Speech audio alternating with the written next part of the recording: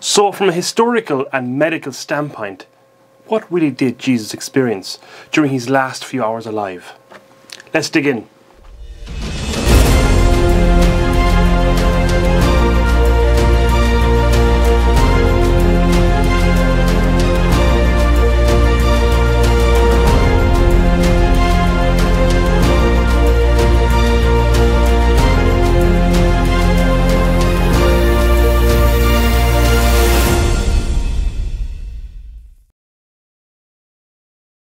Before we launch into this topic, I want to warn viewers and listeners that what follows is verbally graphic and may not be suitable for young children.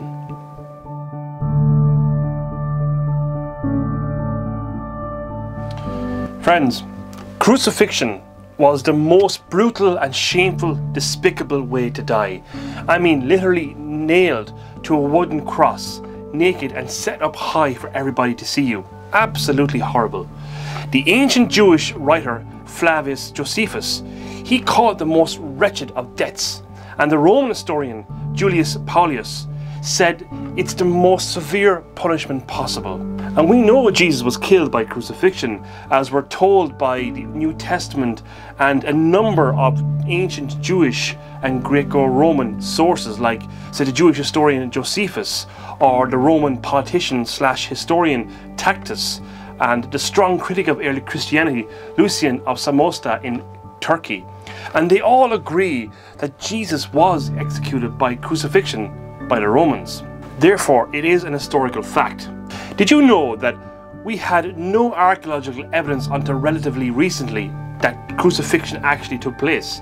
We knew it was carried out, but it wasn't until 1968 when, outside of Jerusalem, archaeologists, they discovered an ankle bone which was part of a skeletal remains of a young man called Johannan, or John in English, who had been crucified. And it seems the nails hit a knot in the wood of the cross, and instead of taking the nail out, it remained stuck in his ankle bone and it went with him into the grave. And evidence also seems to suggest that his hands were not nailed to the cross, but instead his arms were tied to the horizontal beam of the cross.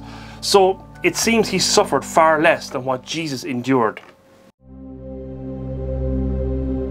Now, before we get into the nitty-gritty details of the crucifixion, we have to ask the question, why would Jesus, a carpenter's son, end up being killed in the most brutal fashion available at the time? What did he do to deserve such a death? Now, Bart Ehrman rightly asked a question. He says, if Jesus had simply been a great moral teacher, a gentle rabbi who did nothing more than urge his followers to love God and one another, or was an itinerant philosopher, then he would scarcely have been seen as a threat to the Romans and nailed to a cross. Moral teachers were not crucified. And friends, according to the Gospels, Jesus was condemned because of who he claimed to be.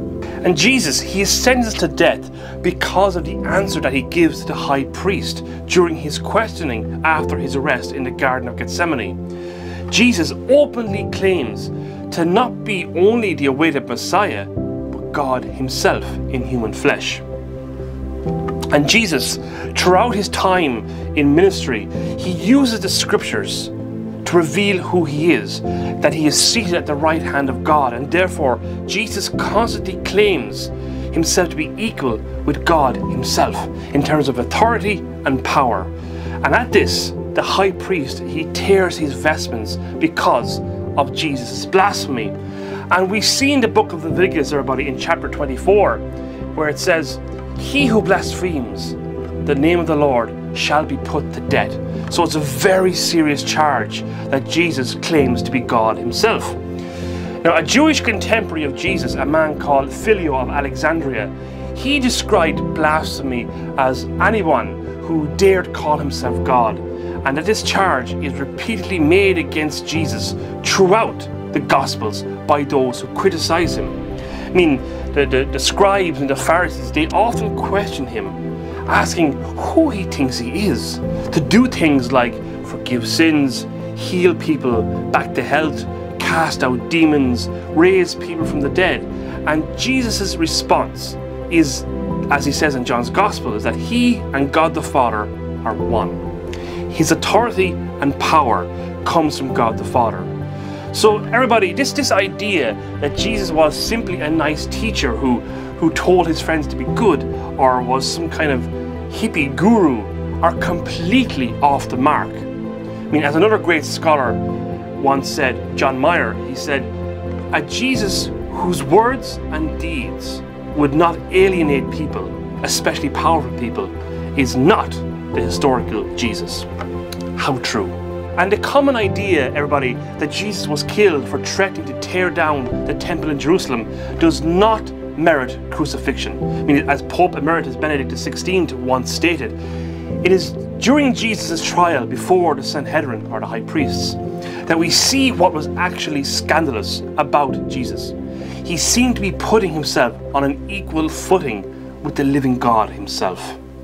Friends, whether you believe in Jesus or not, everyone needs to grapple with the facts that Jesus claims to be God, and he carried out works of power that have both astonished and upset people, and it was such that he became a threat to those in authority. So, now that we have established why Jesus was killed, friends, now let's turn to how he was killed. Did you know that the pain that victims of crucifixion suffered was so horrific that they had to invent a new word to describe it? The word excruciating, it means literally out of the cross. Imagine, the agony and anguish of this cruel form of death was so severe that the language of the time could not describe it adequately, so they had to invent a new word essentially. It is very clear from the moment the Last Supper finishes, Jesus enters into a great deal of psychological stress, as we see Jesus sweating blood in the Garden of Gethsemane. Now, this is actually a medical condition called hematidrosis, and is very, very rare. And the Journal of Medicine from 1996 stated that the most common causes of this very rare medical condition were acute fear, extreme stress, and intense mental contemplation. Now, what happens is that the capillaries around the sweat pores becomes very, very fragile and begin to leak blood into the sweat glands. And there's many recorded cases of this extreme medical condition, which can be found in medical journals. And after this extreme mental stress, Jesus, he is subsequently arrested by the temple guards, and they begin to beat him. And he's even being beaten during the questioning by the high priest. And when they condemn him to death for blasphemy, he is handed over to Governor Pilate in order to be legally put to death. And it's at this stage Pilate has Jesus flogged, hoping that would do and calm the crowds. Now, bearing in mind the result of hematidrosis has now left Jesus' skin very sensitive and weak, and Roman flogging was known for its savagery. Now, it usually consisted about 39 to 40 lashes, but Roman law, it seems, didn't place a limit, and victims were left open to the mercy of whoever was doing the flogging, which unsurprisingly some people were known to die during this. Now, the instrument of flogging was a whip of braided leather tongs with metal balls and sharp bits of bone woven into them, and when it strikes the victim's flesh, it would cause deep bruises and would break open with further blows, exposing muscle and bone. Now, apparently the person's spine could be clearly seen, and this kind of deep lacerating would begin at the top of the shoulders and continue all the way down to the back of the legs. Now, needless to say, this resulted in massive blood loss. Now, to give a kind of idea of just how brutal the violence was of flogging, a 3rd century Roman historian called Eusebius of Caesarea, he once described flogging by the following, and I quote, "The sufferer's veins were laid bare, and the very muscles, sinews, and bowels were open to exposure." End quote. Now, this kind of blunt force would often send victims into hypovolemic shock, where the heart would start to pump faster the blood into areas it was lacking, causing fainting or collapse.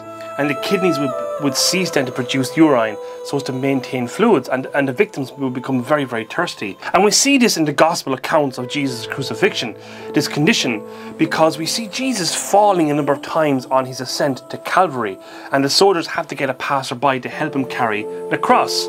And then once he is on the cross, Jesus says he is thirsty. and they gave him vinegar to drink. Now, after the flogging, the victims would often then be crucified, but unfortunately Jesus underwent further violence before crucifixion, as he had thorns shoved into his head, and he was beaten again by the Roman soldiers. Remember, when people saw Jesus after the flogging and these beatings, he didn't look human. He was so disfigured and brutalized. And the gospel describes that some people couldn't even look at him because he was so badly tortured. He was quite frightening to look at, to give some idea just how badly he was treated.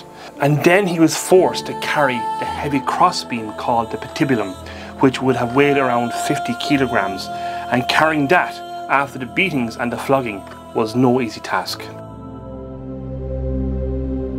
Now, when they reached the crucifixion site, they would have laid Jesus down and his hands nailed then to the horizontal beam of wood, the patibulum, which at this stage would have probably been separate from the vertical beam that may have been permanently there because it was a site of execution at the end of the day. Now, the nails were about 7 inches long and were driven through the wrists or an inch below his palm. The reason being is that if he was nailed to the cross through the middle of his hands, the weight of the body would simply cause the hands to tear and the body would fall off the cross. However, it is possible that by being nailed to the center of the hand, the victim may have been then tied up by the arms, preventing tearing of the hand. Nevertheless, in the ancient world, when they described the hand, it usually included the wrist as well. But the nails would have been driven through the median nerve, which is between the hand and the wrist, which is the largest nerve coming out of the hand. To achieve this, his arms would obviously have to have been stretched to reach the holes in the patibulum, and more than likely his shoulder bones would have been dislocated, the pain of which would have been unlike anything anyone would have experienced. So once he was hoisted up onto the vertical beam of wood, what clothes he had left then were stripped off, and it was then that the nails were driven into his feet. Now, the trauma of the nails into bone and flesh would cause the muscles to cramp up and give a relentless throbbing pain, and the nerves in the feet, they only added to the pain. And now the issue of breathing comes into play. I mean, each inhale would cause Jesus to have to try and lift himself up to push against the nails in his feet just to inhale. And this would cause the nails then to start to grind against the nerves. And not only that, but don't forget, his back was shredded from the flogging he received earlier on, and this would then rub off against the rough timber of the cross and the splinters, etc. And this would go on until Jesus became exhausted and found it impossible to breathe anymore. And with no oxygen in the blood, he would then probably go into cardiac arrest. And with the rapid heart rate of hypovolemic shock, it would have resulted in a collection of fluid in the membrane around the heart and in the lungs, which is called pericardial effusion. Now, we know this happened to Jesus because when the Roman soldiers went to make sure Jesus had died, what did the Roman soldier do? He shoved a spear into Jesus' right side, and St. John, he described it as water and blood pouring out of Jesus' side. And apparently it would look like clear liquid water at first, followed by a large volume of blood, which would confirm that his heart and his lungs filled up with fluids. So really, friends, it's asphyxiation that caused Jesus' death on the cross.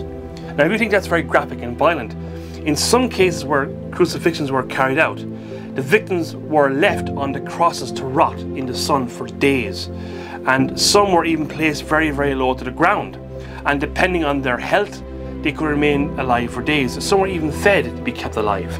But unfortunately, the smell of excrement would attract wild dogs and all sorts of carnivores and begin to gnaw at the feet and the legs while they're still alive.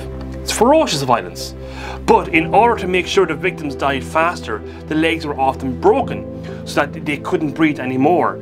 But in Jesus' case, he died faster than they anticipated. And to make sure he died, they shoved a large spear into his side and pierced his heart.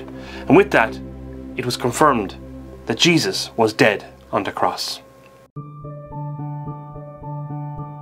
So to anybody who claims that Jesus somehow survived all of that or pretended to be dead, have absolutely no idea of the reality and the brutal nature of crucifixion. It's actually amazing to note how medically and historically accurate the crucifixion accounts of Jesus in the Gospels really are. Friends, I did not make this presentation in case anybody thinks out of some sort of weird fascination with violence. Absolutely not.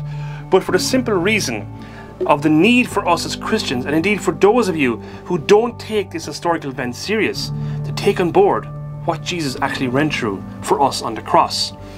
And it's not surprising that many people today don't take this very seriously, because look, at so many of our images and our sculptures of the crucifixion today are very clinical, they're very clean, and they're often some form of subjective art. And in some churches, one would almost need the artist beside them to try and figure out and understand what the image or sculpture is trying to represent. And then we wonder why people don't know the faith today. Much of it is because we've watered down our theology and our history of the whole Christian endeavour and placed subjective deconstructionist art in our churches and in our homes. It's important, friends, that we understand as best we can the brutality of the crucifixion and to not let the reality of that get lost. Now, mind you, I'm not for one moment suggesting that we have very bloody and scary images and sculptures of the death of Jesus in our churches, but at least representations that leave us in no doubt of what's going on, and to be faithful to the gospel accounts. Subjective imagery of Christ and the story of Christ is fine if you have faith, but to teach and to show those who don't have it what Christ is about, then we need to be faithful in our representations of the Christ story. Now, the reality and the truth of Jesus in the Gospels, I find, is far more attractive to young people. So friends, look, during the Gospel on Palm Sunday and the Gospel on Good Friday, when the authorities are trying to decide what to do with Jesus and the crowds cry out, "Crucify him, crucify him," now you know what this means and what the Lord, out of love, did for you and me.